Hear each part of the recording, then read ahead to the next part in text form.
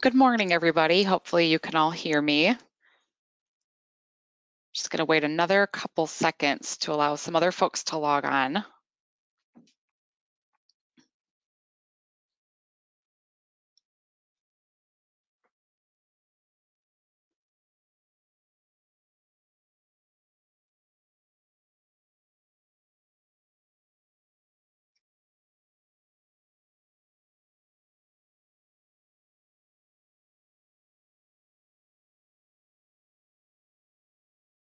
All right, I think we'll go ahead and get started. So, surprise, I am not Joe Krolikowski. Unfortunately, Joe is out ill today, and laryngitis being one of his symptoms. So I am filling in for him. My name is Lisa Arpino, and I am the Assistant Accreditations Manager here at PJR. I also audit to 9001 and a couple other standards, 14001, which is environmental, 45,001, which is occupational health and safety, and also medical device 13485. So I'm very well versed with 9001. I hope that this will be a value added session for you, and I of course will be happy to answer any questions you might have on the presentation at the end of the presentation. So just a couple housekeeping items. Everyone is muted as a participant just to eliminate background noise. There is a chat feature on your sidebar in GoToWebinar and also a question feature. If you have any comments or questions, I'll be checking that periodically, but I'm hoping to save questions to the very end of the presentation just for continuity's sake. So we will definitely address all questions before we close. And if anyone has anything they want to pop in the chat, I'll try to keep that monitored as we go along, okay?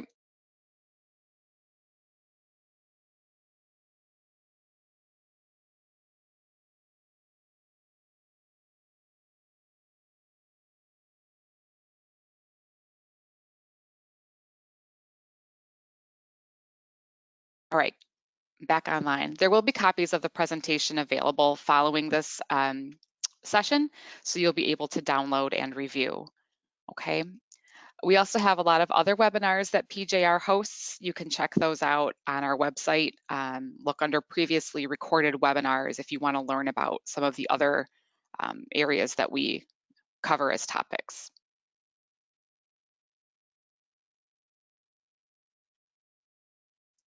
Okay, so we're going to dive right in with our overview of what today's session is going to cover.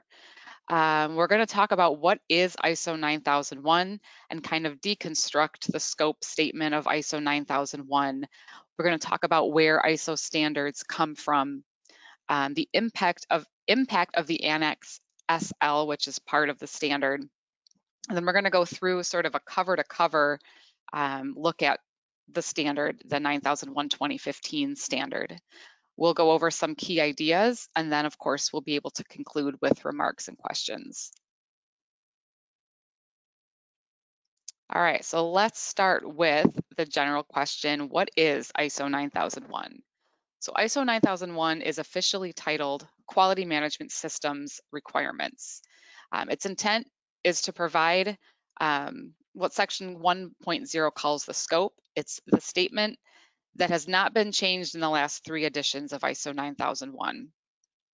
So the international standard specifies requirements for a quality management system when an organization needs to demonstrate its ability to consistently provide products and services that meet customer and applicable statutory and regulatory requirements, and aims to enhance customer satisfaction through the effective application of the system, including processes for improvement of the system and the assurance of conformity to customer and applicable statutory and regulatory requirements. So let's deconstruct the scope statement a little bit, okay? What is the scope? Piece by piece, it's a vital part of understanding what ISO 9001 is all about. So the international standard specifies requirements for a quality management system.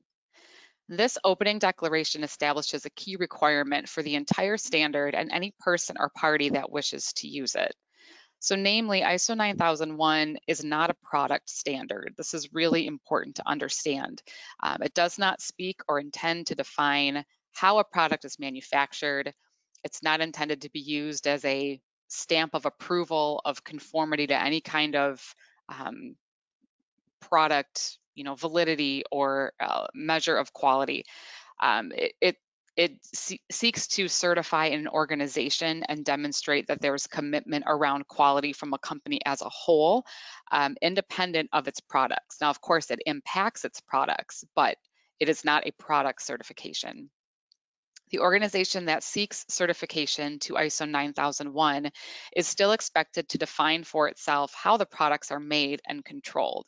So having all of the systems in place with ISO 9001 ideally will lend to high quality products. That's part of the idea. But we're definitely not giving any sort of special seal of approval on a piece of equipment or machinery that comes out of an ISO certified facility. Okay, when an organization needs to demonstrate its ability to consistently provide products and services, so that's another important caveat of the scope statement. The scope continues with this idea of services that wasn't necessarily included in earlier versions of the standard. So in the early years of ISO 9001, the thought was that it was primarily geared to organizations that manufactured tangible products. But as time progressed, it was clear that the principles of ISO 9 offer equal benefit to service-based organizations. And I'm sure, as some of you are aware, it can actually be more challenging to sort of put some quality markers around a product that's a service, because now we're dealing with an intangible item and people and some really different kinds of metrics and ways of measuring quality performance.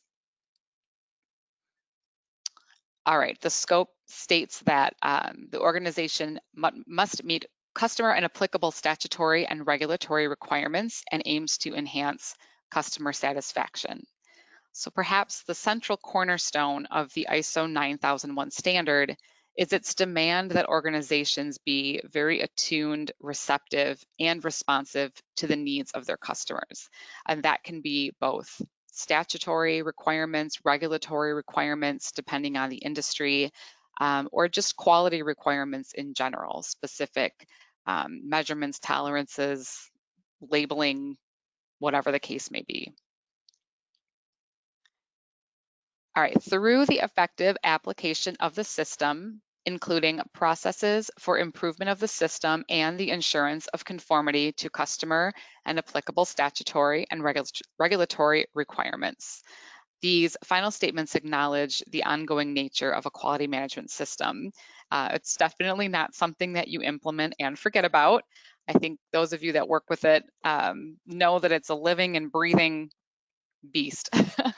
um, we can't just say we're ISO certified and then we're good to go, forget about it. We definitely have to keep moving and keep evolving and changing and improving, which leads us to that last point. The inclusion of improvement as a direct call out is also foreshadowing for the importance of improvement on the overall nature of ISO 9001. All right, so let's dig in a little bit to where these standards come from. The International Organization for Standardization, which is ISO, is a collective made up of numerous international members. So each standard is assigned a technical committee, TC for authorship. So TC 176 is the technical committee assigned specifically to ISO 9001. So this includes members from each of the major industrialized nations, including American National Standards Institute, or ANSI, which you've probably seen that acronym floating around. To understand the ordering of clauses and content within ISO 9001 2015, we must first explore a key document that was developed 3 years before ISO 9's, the 2015's publication, and that is Annex SL. So what is Annex SL? Pretty obvious question. So Annex SL has also been referred to as the high-level outline, or Annex XL, which always reminds me of a football jersey for some reason, like Super Bowl XX. Okay, Annex XL. It's part of a larger ISO publication called ISO/IEC Directives Part 1, Consolidated ISO Supplement, Procedures Specific to ISO. So these directives and Annex SL can be downloaded for free from the ISO website, which is that www.iso.org. And there's certainly a lot of information on that site if you haven't visited. Definitely encourage you to kind of poke around and see what else is out there. Annex SL was first published in 2012 and represented the output of a special committee of the ISO called the Joint Technical Coordination Group, or JTCG. A 10-section blueprint for authoring all of the ISO family of standards is included in the annex. It promotes, among other things, utilization of common terms and core definitions. All standards published by ISO, so including, again, even the ones that I also audit, the 14,001, the 45,001, whatnot, have completed their transition to an annex format. So you'll see there's a lot of synchronicity between the ISO standards in terms of how the annex is applied to each of the clauses. So as an example, on the left side of the screen, the Annex SL clause is just an example of how this appears in sort of all of the ISO standards. So in this 9.2.1 example, it will say the organization shall conduct internal audits at planned intervals to provide information on whether the XXX, meaning QMS management system, environmental management system, fill in the blank. And this language is then sort of copied and pasted into ISO 9001 itself, where then it says the organization shall conduct internal audits at planned intervals to provide information on whether the quality management system, blah, blah, blah, conforms to, and then kind of keeps going by plugging that word quality in. So the idea of this example is just to kind of show how this verbiage is being used across multiple ISO standards. The Annex SL includes 7 auditable sections, beginning with Section 4, and this is sort of getting into the meat and potatoes of what the ISO and the QMS auditing is all about. So starting with Section 4, which is context of the organization, we're going to talk about understanding the organization and its context, understanding the needs and expectations of interested parties, determining the scope of the quality management system, and the quality management system and its processes. Section 5 covers leadership and commitment. There's a general overview. There is a clause specific to customer focus, to the quality policy, and then to organizational roles, responsibilities, and authorities.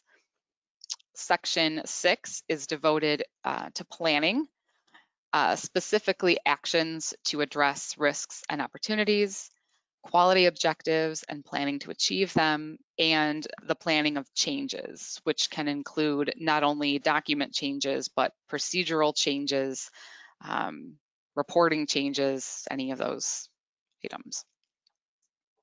Section 7 talks about support.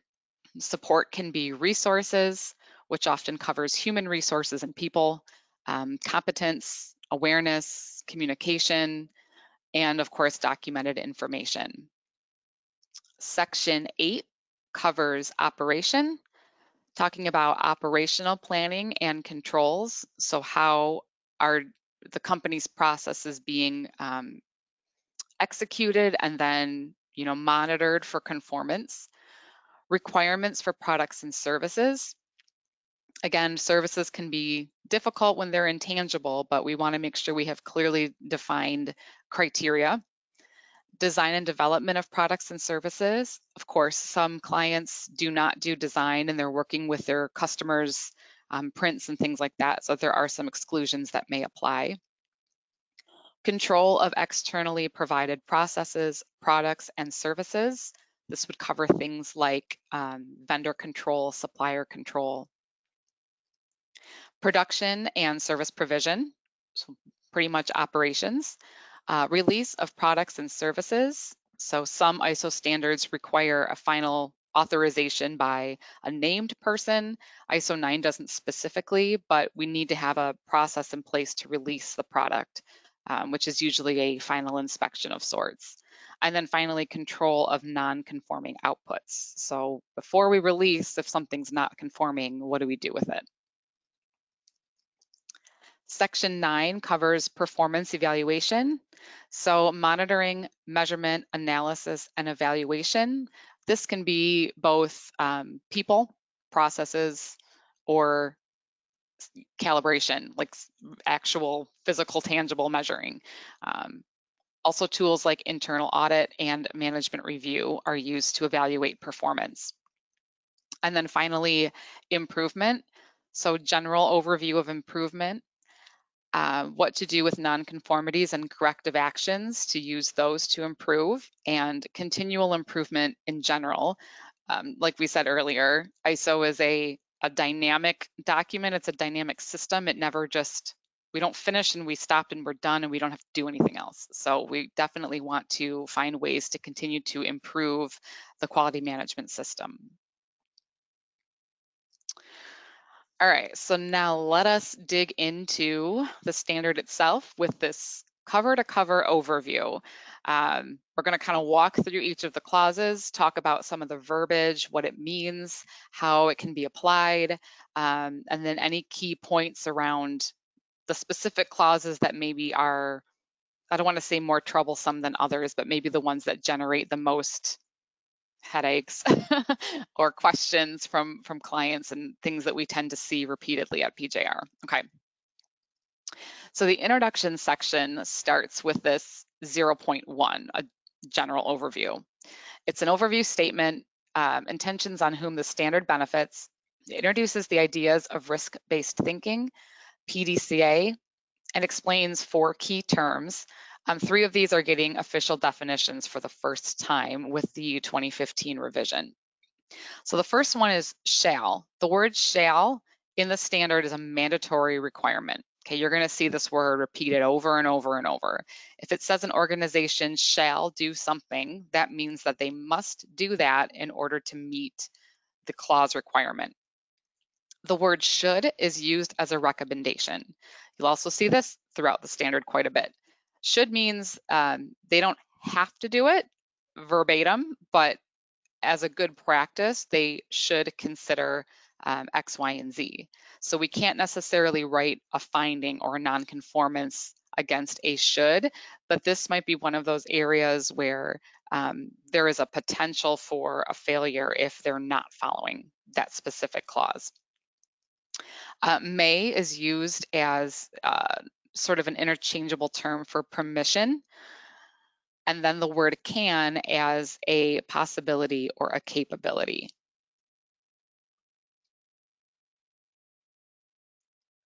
All right, 0.2, the 7 quality management principles with reference to the ISO 9001 standard are given here, and those are customer focus, leadership, engagement of people, process approach, improvement, evidence-based decision-making, and relationship management.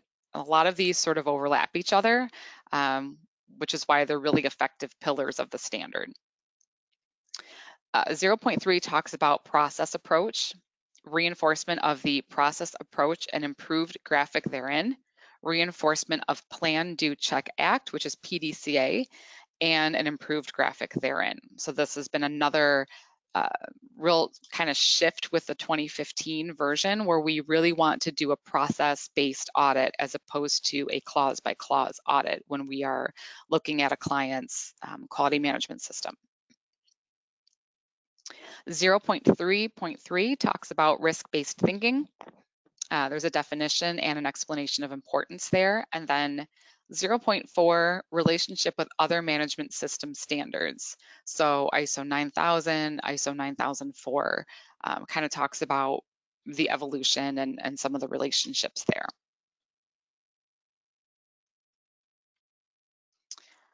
All right, section 1 related to scope. There is general verbiage related to the applicability of ISO 9001. Section 2 offers some normative references, linkage to ISO 9000 for all official terms and definitions. And then Section 3, of course, with more terms and definitions. There's currently not a lot of content here, but it's going to be a placeholder for ISO 9001 specific definitions. And then we talked already about what sections 4 through 10, the content that they already have. So we'll dig into those a little bit further here in a moment. And then we talk about Annex A, which is an informative section of the standard that's sort of meant to supplement the rest of the standards. There's several key points of information and counsel to be found here. As an auditor or as a consultant for your client, you're definitely going to want to be familiar with these annex clauses, because sometimes it will offer a little bit of a different perspective on a clause or a different slant that will help you either change your approach or modify an approach. Look at the clause maybe a little bit differently to make sure that there's full conformance. A1 talks about structure and terminology. So it's reinforcing the doctrine that an organization does not have to align their documentation to match ISO 9001, nor does it have to use the specific terms found in the standard. And this is a pretty significant change from the previous editions. So we're not looking for a clause by clause, A for A, B for B sort of match with their quality manual. Their products and services, A2, a fuller explanation of intent in changing all references of product to read both products and services. So again, a broader spectrum. A3 talks about understanding the needs and expectations of interested parties, a more full explanation of intent in the identification of interested parties. Again, we don't want to think of just customers as our interested parties, but oftentimes it's our own employees, it's our communities, it's again taking a broader view from maybe 30,000 feet instead of only 500 feet to really consider some interested parties that might not be first tier. And then risk-based thinking, A4, an extensive section intended to assist in the more full understanding of this concept, emphasizing that a formal structure or process for risk management is not required. A5, applicability, is further discussion on the logic of removing the word exclusions from the ISO 9001 standard and now replacing it with the term non-applicables. A6, documented information, offers some further discussion on the new term that has replaced procedure, record, and document. A7 for organizational knowledge is an explanation of requirements pertaining to competency and ongoing competency through various challenges an organization might face. And A8, control of externally provided products and services, provides an expansive explanation of this phrase and who it applies to. So some good information in there. Okay, further extensive discussion on the relationship between ISO 9001 and other publications can be found in Annex B of the standard. And then lastly, the bibliography. All right, so key ideas found in ISO 9001. Over the next several slides, to give you an introduction to some of the more important fundamental ideas postulated by ISO 9, including causal linkages where possible. We're going to look at scope, processes, accountability, effectiveness, and improvement. All right, key idea 1. So let's talk about scope. Early in the standard in section 4.3, the organization is directed to develop a scope statement. The scope statement represents the extent and boundaries of your quality management system. So here are a few examples. And essentially, in PJR world, we say you're doing something to something, okay? Are you taking a material, you're doing something to it, and you're doing something with it, right? So design, fabrication, and assembly of collapsible tripods is one example. Distribution of fasteners is another example. Plating, heat treating, sorting of metal stampings. A scope statement is not geographical, okay? It's not, the scope covers this building. The scope covers, our sales office and our warehouse and our manufacturing facility. The scope needs to cover the activities that the organization is performing and the materials that they're performing it to, or the product. So it doesn't necessarily have to be a tangible material. Ideally, the scope statement that you develop will eventually be the same as that shown on your ISO certificate issued by PJR. So it's a big one that our accreditors, so the ANAB and UCAS, have been on us quite a bit with some of the certificates they've sampled. Don't list an item on your scope that won't be available for an audit. It's really important. So if an organization says they're doing field installation in their scope statement, then they need to provide a remote audit of the field installation activity if they want that to be listed. An organization that has purchased new equipment that isn't up and running yet, we can't claim that on part of the scope if it's not able to be audited. Remember that a scope can always be changed, but we can't issue a certificate for an activity or for an item that isn't part of the organization's process at the time of certification. Be careful about being too wordy in your scope statement. So now we've kind of gone the opposite direction. So consider the following scenario. An organization has the following as their scope statement: laser cutting, water jet cutting, progressive die cutting, plating, heat treating, and distribution of flanges, springs, shims, bolts, and barrels. Okay, very, very prescriptive. So in the above example, PJR would have to audit laser cutting, water jet cutting, progressive die cutting. You get the idea, right? We have to audit every single activity, and further, we also have to ensure that every product group is sampled. So we need to then sample flanges, springs, shims, bolts, and barrels. And I will also add, it really limits you from adding more materials or adding more processes, because now you've gotten so sort of laser focused, no pun intended, on your activities and your materials that trying to change that, or we don't want to have to add, I don't know, plastics. So we talk about processes, right? And this is what the scope is covering. Another core idea that's mentioned early on in the standard is that the organization needs to determine exactly what their processes are and how they interface.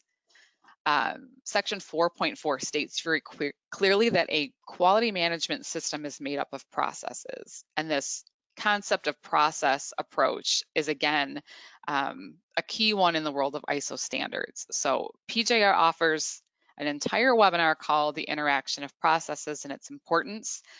If you want more information on that, check out the website and obviously check out the content of that webinar. It goes into pretty sufficient depth. The concept of processes cascades throughout the 9001 standard, including but not limited to some of these clauses. So use of process approach is first mentioned in clause 5.1. Aligning quality objectives to processes is discussed in 6.2 as part of planning. Ensuring competent staff Ensuring competent staff is available for all processes is discussed in clauses 7.1.2 and 7.1.6. Ensuring effective infrastructure for all processes is discussed in 7.1.3. Control over external processes in 8.4, and then review of process performance specified in 9.3.2. So it's just some examples of that word process that you're going to see over and over and over again as you read through the standard.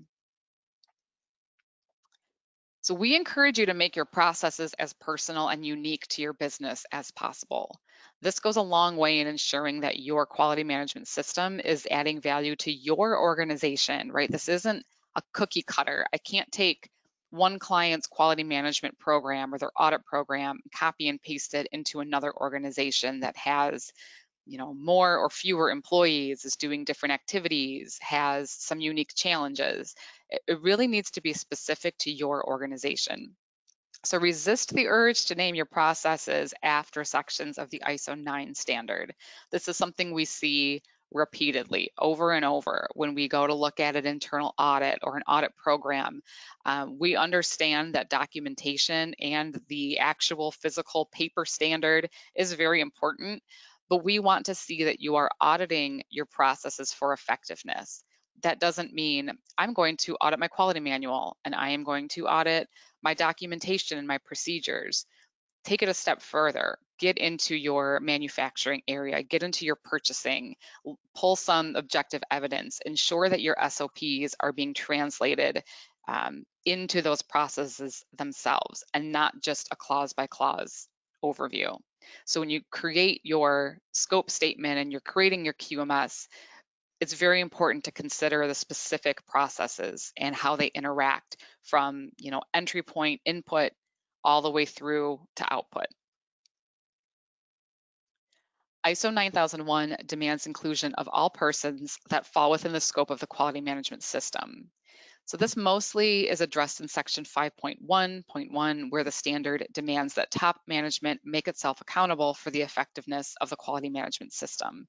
Obviously, we know that a top-down effect is essential.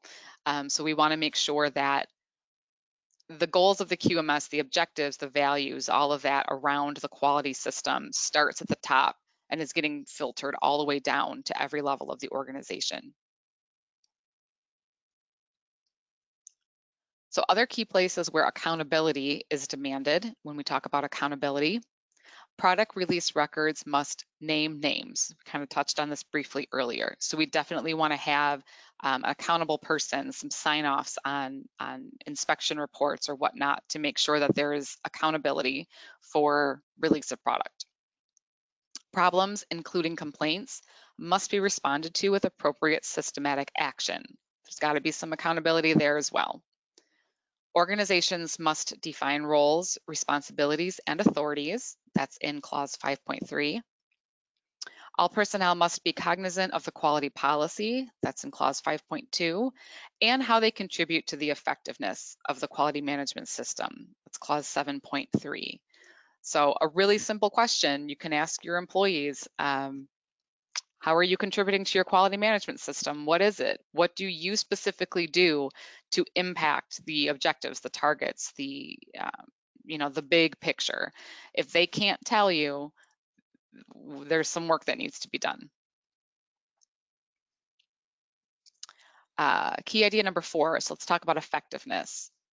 ISO 9001 has numerous requirements that require the organization to measure the effectiveness of something. Kind of touched on this earlier. The idea is that the organization should know at any given time how well or how poorly things are going in their operation. So the basic idea of effectiveness measures begins and is most succinctly established in clause 4.4.1c, where it states that the organization must determine and apply the criteria and methods, including monitoring, measurements, and related performance indicators needed to ensure the effective operation and control of processes. So again, this can be your calibration. This can be physical measuring.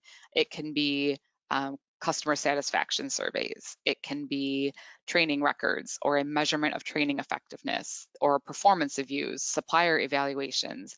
This can be internal audits, management reviews, where you're looking at data and analyzing where you are, quality inspections. I mean, this is a very broad sort of clause, but you need to apply this specifically to your organization. How are you measuring your own objectives and targets throughout the process?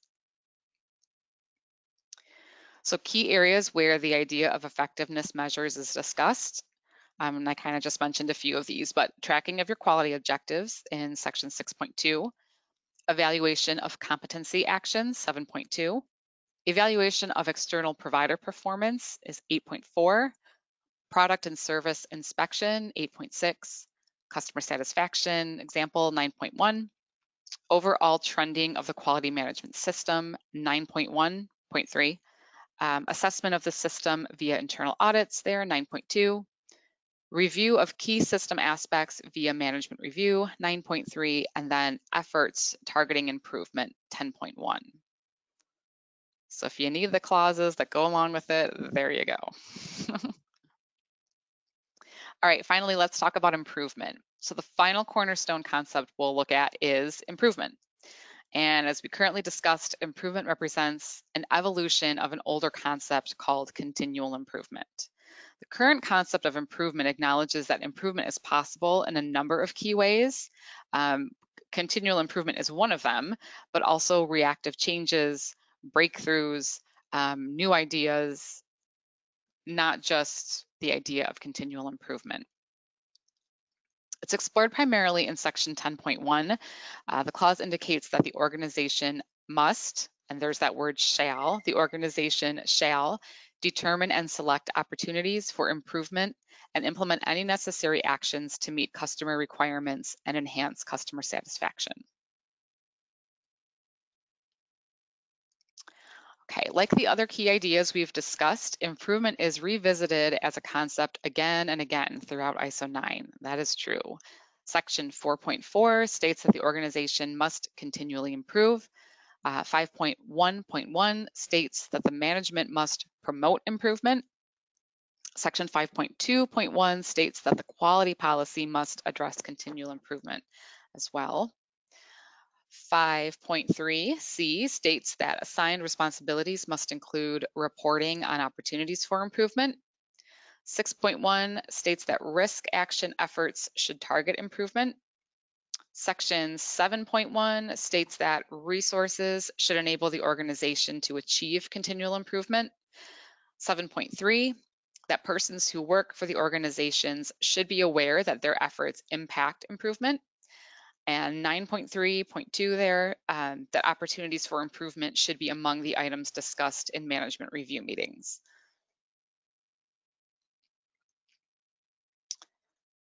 All right, we've gone through a lot of things cover to cover. It's a lot of pages. So as a conclusion, ISO 9001:2015 remains the world's most utilized standard. Just over 900,000 registered companies. It really is the most globally used standard, the most clients in the world. Organizations seeking certification to ISO 9 would do well to bear in mind the big picture of what ISO 9001:2015 seeks to promote.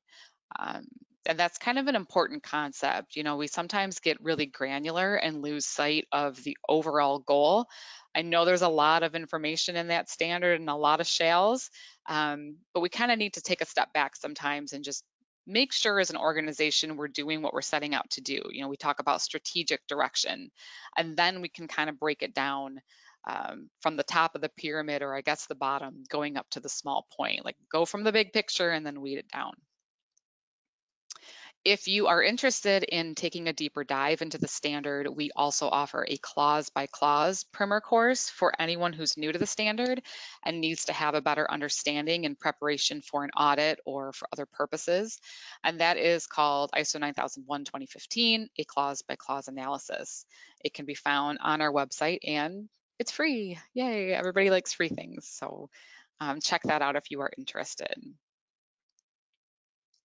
We've got some other webinars that we offer. One is Anticipating Auditor Expectations in Key Areas. That's offered semi-annually, so check back and see when that's going to be offered. Your ongoing relationship with PJR will be premiering soon. This is going to be a brand new webinar that explores the various resources that PJR has at its disposal for those times when things change in your organization.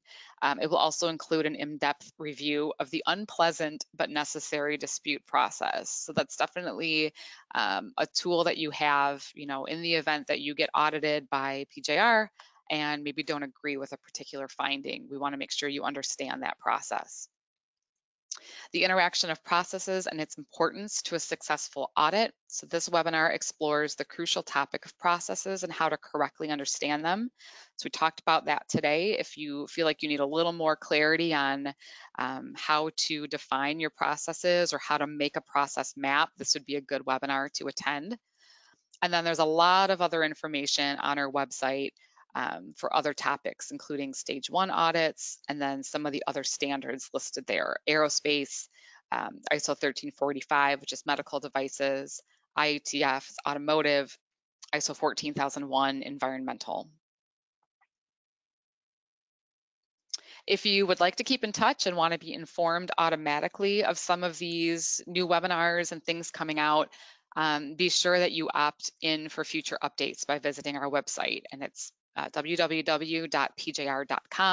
There's a whole section on webinars, so you'll be able to go in there and sign up for the ones you're interested in, or opt in to receive alerts. At the bottom of the page, you'll enter your email address in the provided space and then just click subscribe. All right, so just as a reminder, before we start taking some questions and wrap up, copies of today's presentation will be available for download, and all of these webinars that we do are recorded. If mine is not recorded today, almost identical content with probably Joe's more seasoned radio voice will be available under previously recorded webinars. So definitely check those out if you would like to get some additional information. Okay, so at this time, I will happily open up the floor. If there are any questions, please be sure to type those into the chat, and I am happy to answer.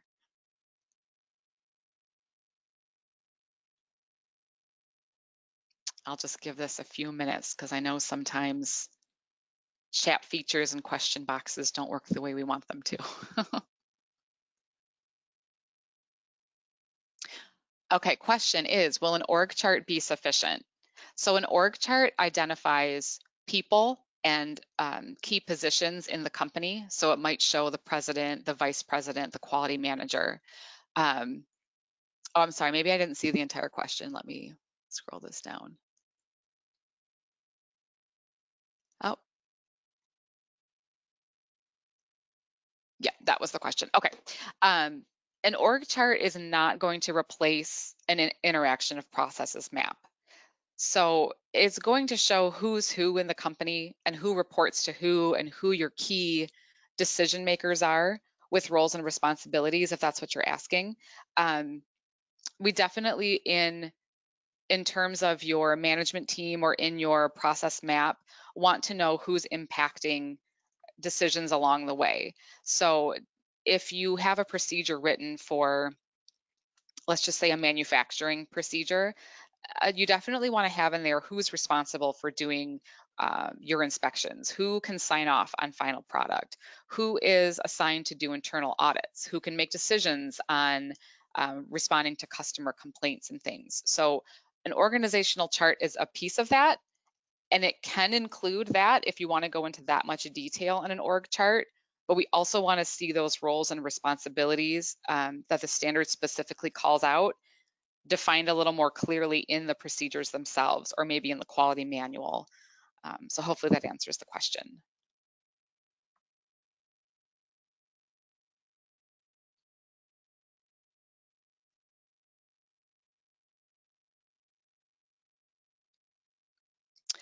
Can I get confirmation of attendance for my ASQ cert? So I do believe, and I apologize because I'm not the usual roster for this course. I'm a fill-in today, but I am like 99% sure that there are certificates issued for attendees. I'm going to check with our moderator, who normally is the one that posts all the content and the downloads.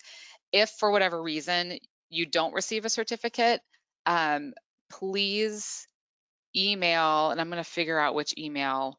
It would be the same PJR email, or the same spot in the PJR website that you went to register. You can send an email to that address and we can get you a certificate. But I'm like literally almost positive there are certificates issued. Okay.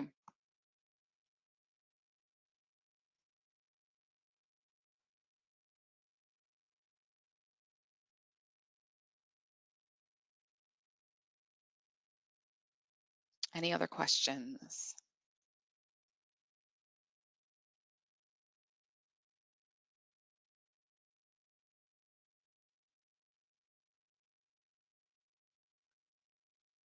Okay, I missed the first part of the presentation. Can I get the record? Yeah, and I think we already covered that. So the everything will be covered, or excuse me, available for download once this is complete, and there are recorded sessions that you can view also. How do you differentiate between manufacturing process and QMS process? I think what you're asking is, if I may, Andrew, so a manufacturing specific process would be something like heat treating, um, plating, laser cutting. That's a manufacturing specific process. A QMS process, if that is how you've decided to name your processes, might be something like um, control of non-conforming product, um, customer feedback. There might be a process that's more big picture as opposed to the granular processes that are related specifically to manufacturing. Manufacturing as a whole, production as a whole, big picture might be an overlying process of your quality management system, but then broken down further, those specific manufacturing processes would likely appear on the IOP or that interaction map. I hope that's answered sufficiently.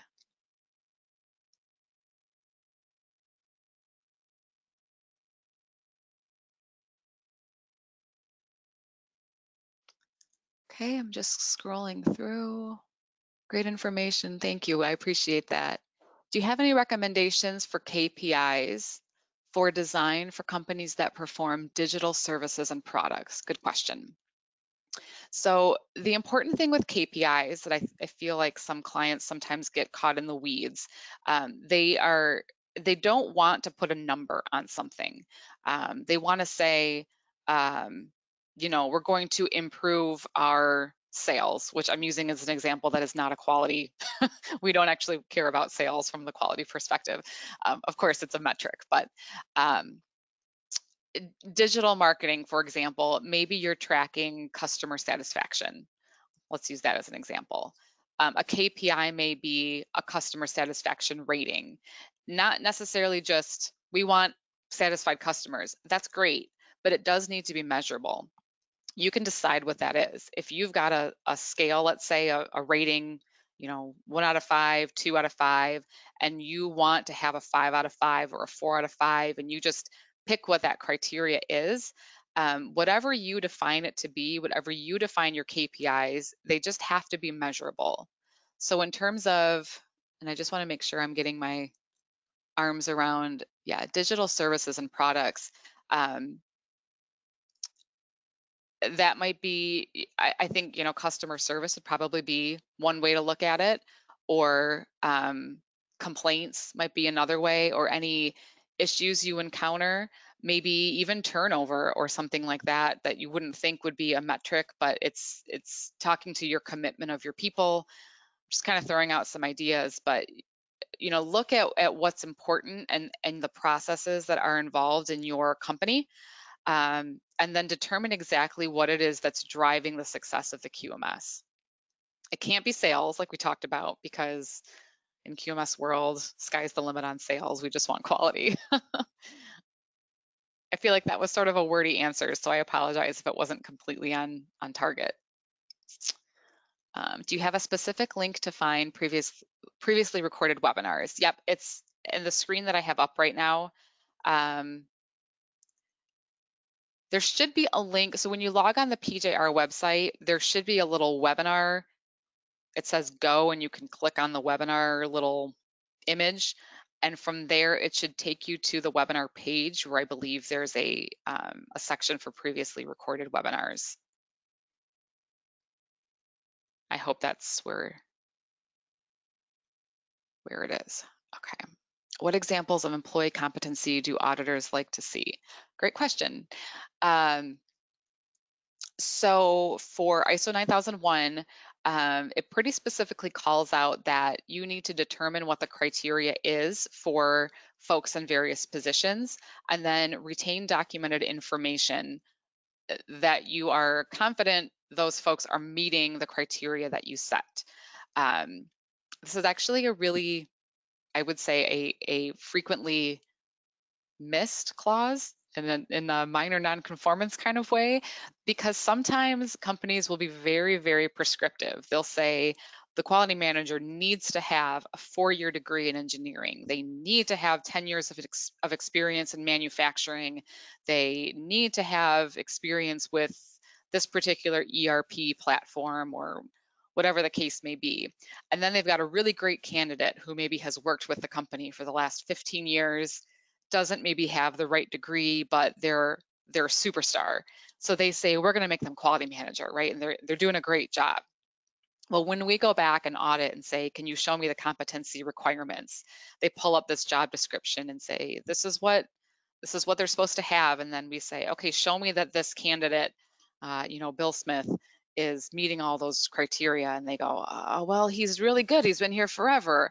Yes, we know that. But if you have defined that your people need to have a certain level of education, of skill, or of experience, you need to be able to then demonstrate through documentation that they have that. So I like to say, not that we can consult when we audit, but there is a big difference between the word preferred and the word required. Okay, so if your people are required to have something by your own definition, then they need to have it. If they are preferred, or if there's some sort of caveat that an exception can be made based on an equivalent experience or blah blah blah, however you define that, um, that is definitely one area that we see missed kind of a lot. So Tony, I hope that answers your question. Okay, I'm able to get a step-by-step guide into what to expect during an audit. This will be my first audit. Awesome. I hope it goes very smoothly. Audits are not scary. I mean, they are and they're not. You should have fun during your audit. I like to have fun during audits.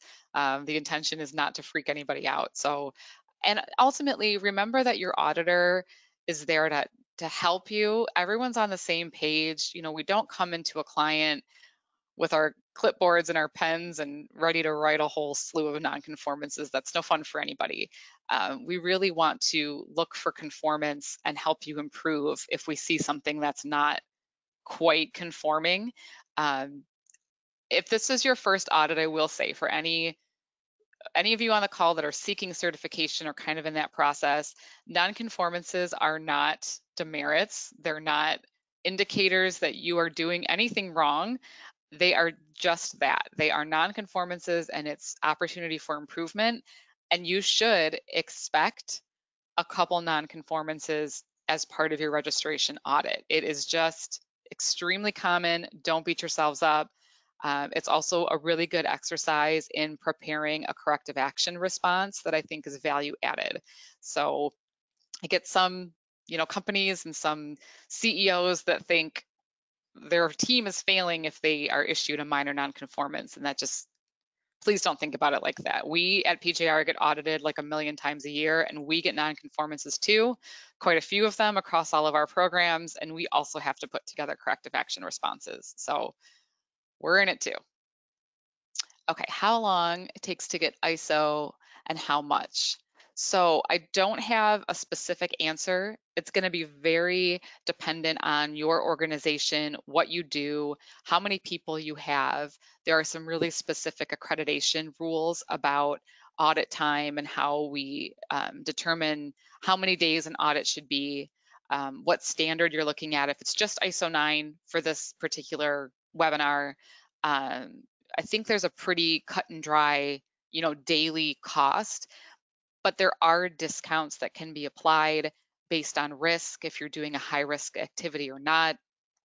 If you have folks that speak multiple languages and we need to add time for translation, there's a lot of different variables. So if you are interested in getting a quote doesn't obligate you to come on board with us. You can absolutely reach out to our sales team through the website, and there is a button on the website for get a quote, and you will be connected directly to one of our sales reps, like very, very quickly. I mean, within a few hours, if not immediately. Okay, how long do you keep audit results? A year, 3 years for the life of the product. So Tim, specifically for ISO 9001, there is no requirement for how long you keep audit results.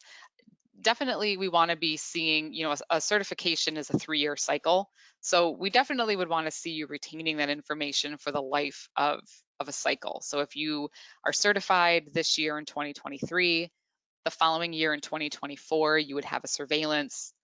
Following year in 2025, a second surveillance, and then recertification would happen on year 3. At PJR, when we are preparing, as an auditor, when we're preparing to do your recert, we're looking back at the full 3-year cycle to see if there's any trends. Are there repeat nonconformances in an area? Has there been improvement overall? Has there been non-improvement, or maybe things have gotten worse? We want to retain that information, so we would expect that you would also retain that information and be able to identify like big picture trends in the QMS. Some standards, like medical device, for example, require that there is a lot of documentation retained for the life of a product. That's not an ISO 9 requirement, so it's just going to depend on your products, your company, and what you think makes sense. But in terms of just an audit cycle for purposes of auditing, definitely keep it for the full cycle, okay? I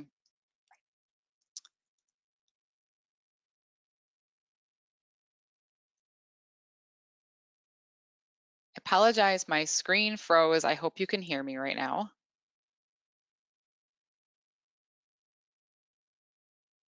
I've got the little spinning circle of death, but that should come back in just a second.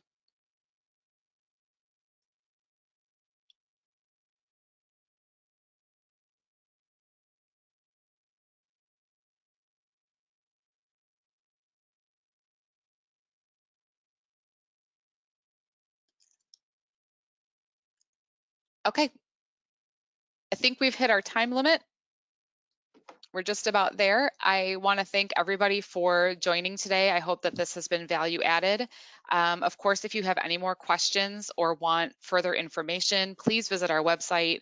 There are lots of areas for you to reach out and contact members of our team.